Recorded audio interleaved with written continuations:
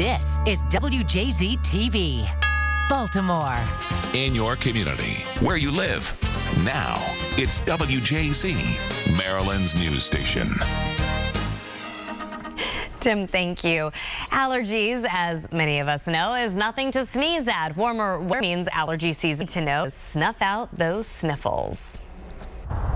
Beautiful sunny skies, then snow, then more sunny skies. The perfect combination for a bad allergy season. It's the sneezing and the sniffing and the runny nose. Dr. Manav Singla is an allergist and immunologist. He says this pollen season is going to be even worse than last year. This spring pollen season has already gotten off to a big start. We've already seen higher levels this year at this point than same time last year.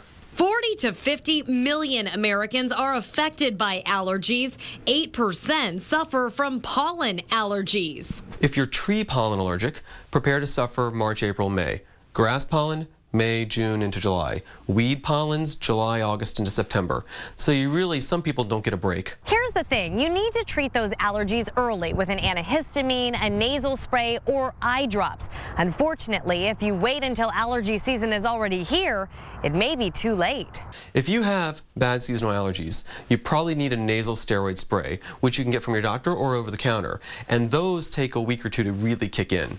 So if you know you have bad seasonal allergies, start your medicine now. Doctors recommend that you irrigate your sinuses to help flush out all that pollen. Yes. I feel it already. You start talking about it, I'm like, oh no. Oh no, I know. It's like you can just feel that grit. Thank you. Still to come on.